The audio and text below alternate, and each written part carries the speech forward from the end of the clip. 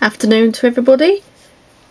I'm in a swap on M's Craft Swaps on Facebook, and it's a Steampunk ATC swap, and so I'm just sort of putting the final touches to my ATCs. I've done up quite a few. Obviously we still don't know how many there are yet, so I've still got a few more to do if that's the case. And the theme is steampunk.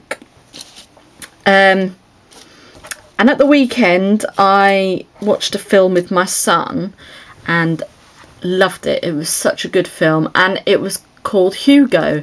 It's on, I think it's on Sky at the moment, and I really liked it because it's all very steampunk and all like cogs and all sorts of things. It's brilliant. It's a really good film actually.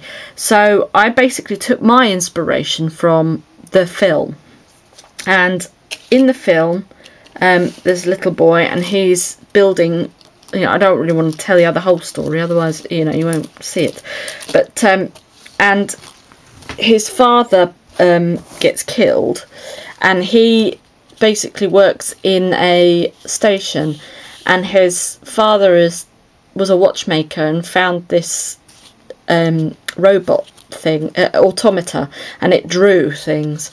So basically the boy had a little book, and it had like all sorts of sketches on, just like this here, which is what I've done here. I've put like a sketch on and then coloured in bits with the gold pen, and then obviously I haven't done the back yet, but this is all done with like cogs and things, and then I've just gone around the outside with a gold pen. And then in here I've stamped the back, and then this will unwrap. I need my fingers, my son's finger, to tie them all up. And then when you see the film you'll understand, or if you've seen the film you'll understand.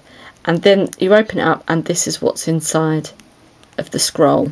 And basically I've used a head pin and put two glass pearls on either side there, so it's like a scroll. And that is my ATC. I haven't quite finished them yet. I've got a few finishing touches to do, but I thought I'd show you, and that's what they look like at the moment. So hope everyone's alright, and keep crafting.